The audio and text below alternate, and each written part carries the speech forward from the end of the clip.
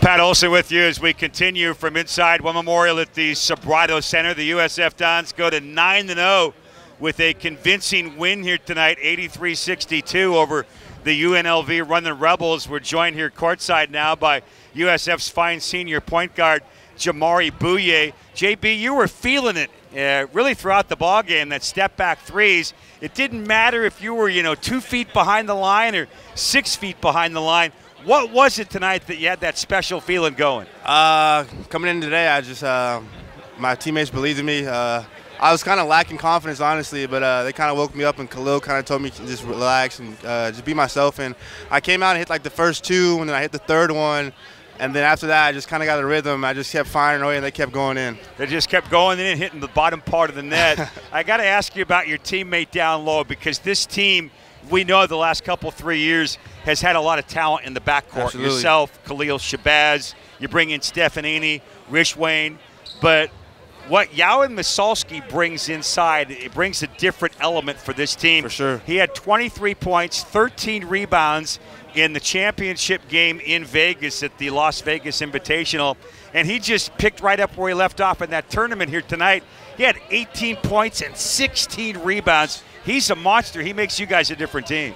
He completes our team. Like you said, our last couple of years we were kind of lacking in big men, and Squirrel came in and just from the get-go just kind of dominated his role. And he loves his role. He's a great defender. He's a great rebounder, and he can score the basketball, as we can see now. And I think at San Diego he was a great player, and he didn't really get a spotlight, and now he's getting it. You said Squirrel. I know that. Where's that come from, that nickname? Honestly, I don't know. He came in here, and I was like, yo, Yowan's kind of long, Misalski's kind of hard. He said, what should I call you? He says, call me Squirrel. That's what people call me. I was like, Squirrel it is. All right, Squirrel it is. I love it. And the thing I like about him, he has a ton of personality, doesn't he? Absolutely. And that kind of rubs off on the team sure. a little bit. He's a fun, outgoing guy. He's a great leader for sure. He keeps guys inspired. When guys are down or guys are tired, he kind of yells at you and he keeps you accountable, but it's also in a good way. And it kind of inspires us to be better as a team. As you look at this team now, 9-0, you got Fresno State coming up on Wednesday. I'll ask you about them in a minute.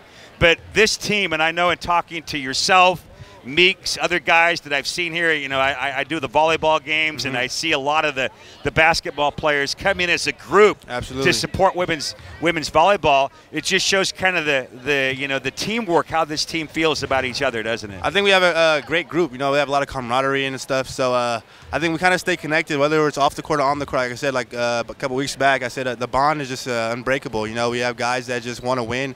We have guys that want to win. You come together and you do stuff together, and it just helps your team on the court as well as off the court. JB, as we let you go, final thought. Tell us about the goal down the line for this USF team. I hear the word March come up a lot when I talk to your guys. You 100%. Guys want to be playing basketball in March. I want to be honest with you. I came back for mainly one reason, but 2 reasons.